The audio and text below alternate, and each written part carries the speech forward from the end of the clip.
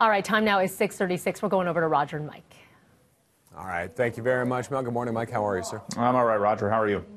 I am doing okay, but boy, oh boy, what an interesting time right now. The markets, though, looks like they're going, okay, we can work with this. Yeah. Which is kind of frightening, I think.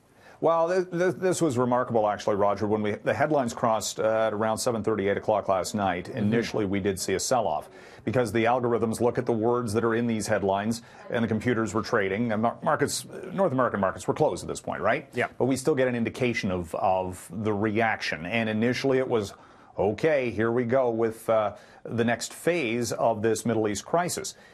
Then things started to calm down because the time of day that the missile attack was launched, early morning, so less casualties potentially, and also Trump tweeting, all is well, curious to some extent. Everybody down. You know, trying to diffuse it, maybe a de-escalation. So remarkable to see right now, Roger, we've got the Dow futures at break even, the S&P futures higher by 5 points. Price for oil doing next to nothing after initially spiking by over 5%.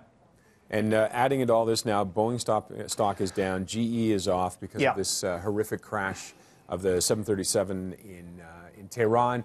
Originally they said mechanical. Now apparently Ukrainian officials have backed off on that. So we'll have to wait and see. And Reuters is reporting that the Iranians are not handing over the black boxes to the Boeing company.